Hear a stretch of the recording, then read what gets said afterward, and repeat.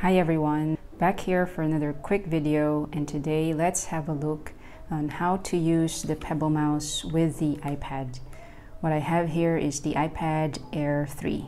So the Pebble mouse, this one, it's usually bundled with the K380 keyboard, but it can also be used separately.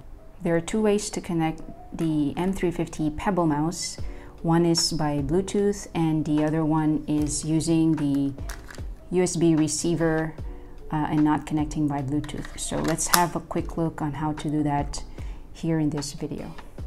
So to connect by Bluetooth, first obviously we need to turn on Bluetooth on the iPad, and once we have it on, we can turn on the mouse and press and hold on this button to turn on pairing mode.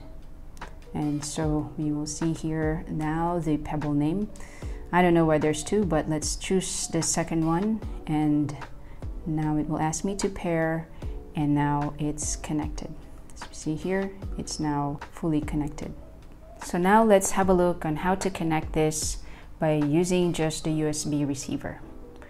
So let's turn the Bluetooth off, and then we will take the USB receiver that's in here in the mouse.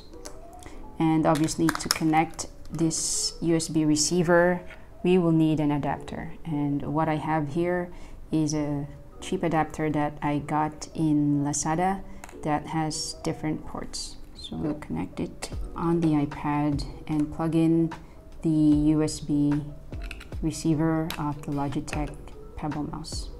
And now, as you can see, it's already on, but we need to press here to show that it's green, and it means it's connected. So now it's moving and connected even if Bluetooth is turned off.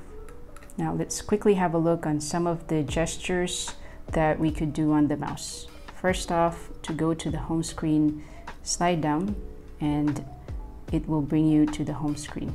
Now if you want to go to the app switcher, you could hold on a bit slower and that will bring up the app switcher. Again, slide down to go back to the home screen. Next, to go to the notification center, go and swipe up to the top, and then you could scroll around and open up the notifications. And to go back to the home screen, again, swipe down.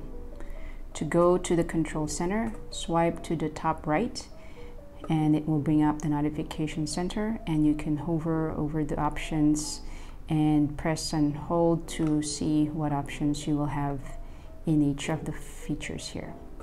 And to adjust, let's say, the brightness or the volume, again, go over the brightness control, for example, and then simply click and swipe up and down to adjust. And same with the volume. And to go back to the home screen, simply click anywhere, or you could also do a quick swipe down to go back to the home screen. Other options that you could do to go and swipe in different home pages is to click and scroll, or you could click on the small buttons here.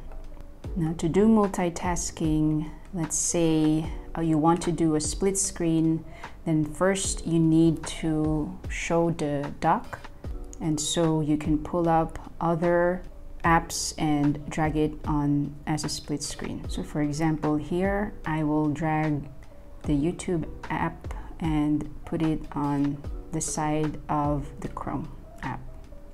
And if I want to adjust, I can click in the middle to adjust the size. Or if I want to close down one of the apps, again, I can swipe and close it, whether on the left side or the right side. Now, if I want to put a slide over screen that's floating over one app, what I can do is, again, slide down a bit to show the dock. As you see, it's picking when you slowly slide down. Then you can drag an app and just release, and that will be the slide over screen. I can move it on what's on either side, whether left or right, by dragging this small bar on the top. And if I want to hide it, simply slide to to the right and it will be hidden. And if you want to pull it out again, just swipe right and it will be showing. Then to close everything and go back to the home screen again, just swipe down. Lastly, just to show you how the scrolling is, and I think this is pretty similar to most of the Logitech mice, and it's not as smooth as using an Apple mouse, Magic Mouse, or the trackpad. So as you see here, it's a bit stuttering, but I mean, it's not an issue and it's very usable. And if you want to go back to the top, you can pull the mouse on top of the screen and tap, and it will bring you back on the top of the page. So one last thing about the scrolling, as you see here, when I scroll down my mouse, the scroll wheel, it also goes down. Now in case yours is doing the opposite, then you need to change that in the trackpad settings, and you need to check the natural scrolling. If it's turned on, then it means it will mimic what the finger is doing. So when I go back here, now if I want to go down, I have to scroll the scroll wheel up instead of down. So again, turn this off, and so when you use the scroll wheel, it is doing as it's following the direction that you're moving the scroll wheel mouse. So hope this video is helpful, and that's it. Thanks for watching.